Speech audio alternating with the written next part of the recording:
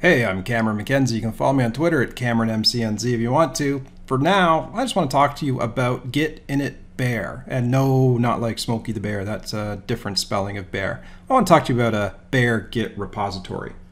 Now, before I can really demonstrate what a bear repository is, the first thing I need to do is demonstrate what a regular repository looks like. So I'm in my home directory. I'm going to create a new directory called Fozzie. It's Fozzie Bear, Waka Waka. And I'm going to create a new git directory with the git init command. Now this git init command is going to create a regular repository. So this isn't a bear repository. Maybe I shouldn't have called it Fozzie, but you get the idea. And in this repository, I can create files, I can add files, I can do commits. And all of the information about those commits is stored in a subdirectory called .git. And if I do ls-a to take a look at the hidden files, you'll see that there's this .git directory. And that .git directory holds all of the information about the commits, about commit objects, about the commit history, all of that stuff. And in this current directory here, I can do all of the different work that I need to do. So I've got a directory right in the root where I can put all of my files, and there's a subdirectory .git with all the configuration. And I can do git add and git commit. Okay, so that's a regular repository. That's a regular git repository. Now, what's the deal with a bear repository? So the idea of the bear repository is that it doesn't have this working directory where you can add code, write code, and do commits. It only handles the purpose of managing a history of commits, allowing people to push to it and pull to it, but you can't do development on it.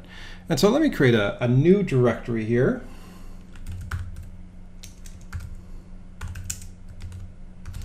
We'll have Smokey the Bear. We'll move into Smokey, and then we'll do a git init command here. Use the bear switch dot, and now all of a sudden it'll initialize a new directory. But watch this. Instead of having the working directory where I can add code and do commits, it's going to have something a little different. Let me do ls-a. Notice branches, config, description, head. That's all right in the root. Whereas before, with a regular git directory, if you do ls-a, all of that stuff is under a subdirectory called .git. I don't have that in the bear directory. And if I do cd.git, you'll notice that all of these things that are in this particular directory here, they're right in the root, are actually in the subdirectory.git. And so the idea is, with a regular Git repository, you've got all of the history and the ability for people to push to it and pull from it, but you've also got a working directory, a work tree, where you can write your own code and commit codes and do everything locally. With a bear repository, you don't have that. With a bear repository, it's simply there for people to push to, for people to pull from. It will maintain a history, but you can't do any actual work or development in the root directory of it. And so if you're setting up a server, that's when you create a bear directory. You can think of even GitHub or GitLab as those actually being bear directories, because no one's doing development in them, and it's just being used for push and pulls and fetches. So there you go. That's the key difference between a regular git init and a git init bear.